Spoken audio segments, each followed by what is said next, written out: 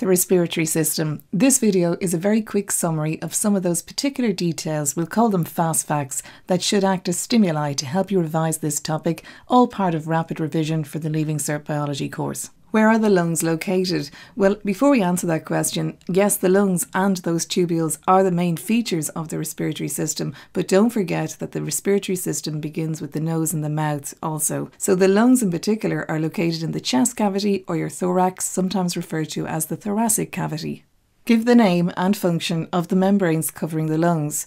Well, the membranes covering the lungs are known as the pleural membranes, and there are two of them, and in between each of those membranes there is a liquid secreted, and this allows for the friction-free movement of the lungs, so it protects the lungs. These membranes protect. What gas controls breathing? It's carbon dioxide. Carbon dioxide is an acidic gas and it lowers the pH of the blood. This is detected by chemoreceptors and acted upon, so it's carbon dioxide. What part of the brain controls breathing? Well, it's the medulla oblongata. The medulla oblongata is responsible for sending those electrical impulses to the intercostal muscles and the diaphragm. Where do you find cilia? Cilia are these hair-like projections, and they are found on cells that line all of the airways, so the trachea, the bronchi, the bronchioles, and they are responsible for wafting material upwards. So all of the tubes that make up the respiratory system, the trachea, the bronchi, the bronchioles, are all lined with these ciliated cells, and also mucus-producing cells. Why is inhalation an active process? It's active because it involves muscle contraction. The intercostal muscles, so the intercostals and the diaphragm, will contract, and when these muscles contract, it makes the thoracic cavity increase in volume and the pressure reduces, so a decrease in pressure in the lungs also.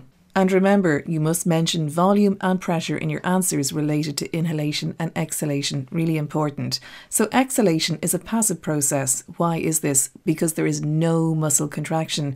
All of those muscles are now relaxing. The intercostal muscles relax, the diaphragm relaxes, and it goes back to being that dome shape, really important. So thoracic volume will decrease and the pressure will increase, and the elastic recoil of the lungs helps them deflate. Imagine stretching an elastic band and letting it go.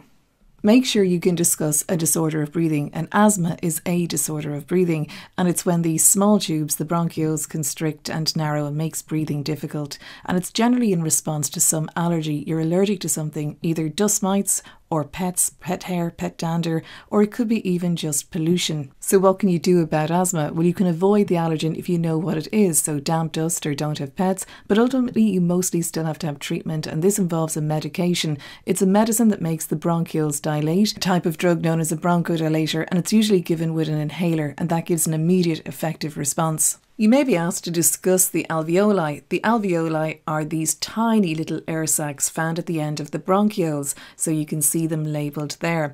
They are the site for gas exchange, and because there are so many of them, this really increases the surface area for gas exchange. They're very thin-walled, which means rapid diffusion, and they are covered in blood capillaries, also facilitating rapid diffusion. Remember, it's not good enough just to list the adaptation. You have to state why it is an adaptation, what benefit it gives. So always ask yourself, so what? So for example, you could say it's thin-walled, one cell thick. This facilitates rapid diffusion. Be explicit. So they were a few fast facts. Always remember to revise the topic in full. Diagrams are particularly important. Make sure you can add in very good clear labels. Always use your textbook, ask your teacher, and practice using exam papers. Best of luck.